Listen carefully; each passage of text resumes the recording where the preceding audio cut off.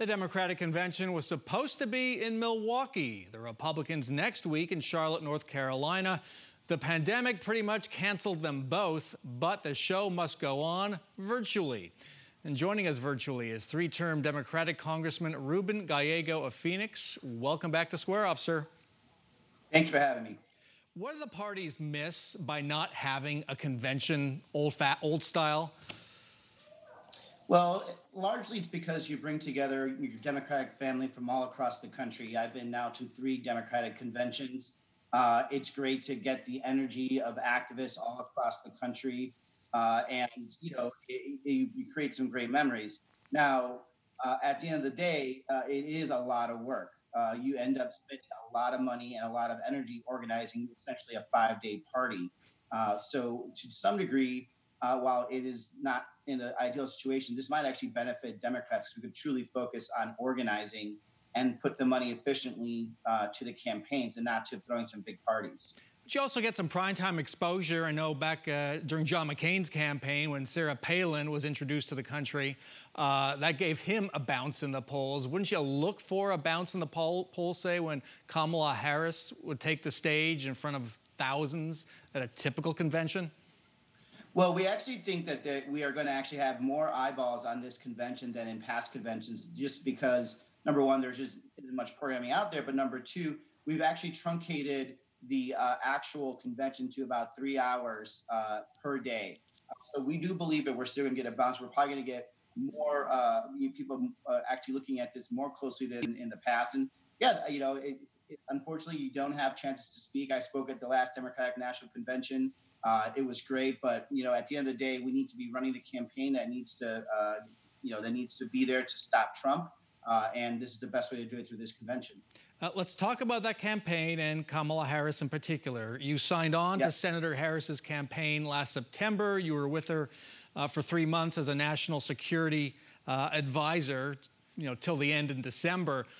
What did you know about her before you joined up with the campaign, and what did you learn during those 3 months on the trail?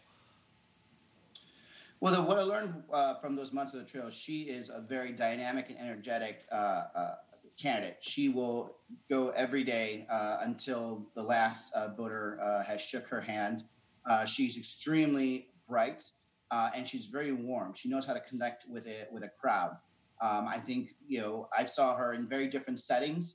Whether it be union halls, whether it be with kind of your, middle class to independent women, with Latinas in Nevada, and she was able to connect across the board to all of them. So she's going to bring that talent and excitement to this campaign, and we've already seen that.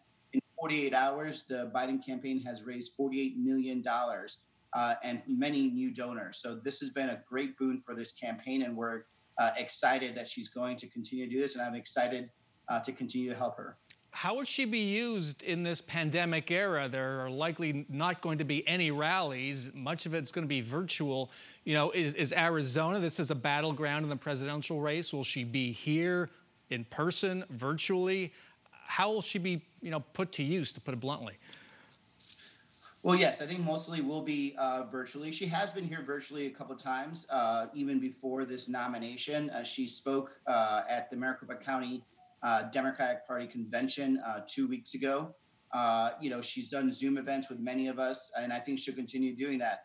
In person, I don't know. I think we're making assessments all the time based on the health, what will be healthy for Arizonans, and we're not going to risk Arizonans' health political points. But clearly, Arizona is a swing state. You can tell by how many times, the president of the United States comes up with reasons to find himself in Arizona. And we recognize on this campaign, and you'll see Kamala Harris and you'll see Vice President Biden here virtually as often as possible. Bernie Sanders will be speaking on the first night. What do you say to progressives who still aren't on board with Biden and Harris? Look, this is the most progressive Democratic candidate that has ever been nominated to the country. He will be the most progressive Democrat ever to be president. And obviously, not everyone gets what they want, but we are really pushing the ball forward with this candidate. And we have to recognize that, this may be our last real attempt at actually getting any type of free and fair elections. You have to see what Donald Trump is doing right now, whether it's with the United States Post Office, trying to make it more difficult for people to vote by mail. This president, is trying to, I think, corrupt free and fair elections. And if we worry about where the progressive movement is going in the future, we may not have a future in at least electoral politics if this president has his way.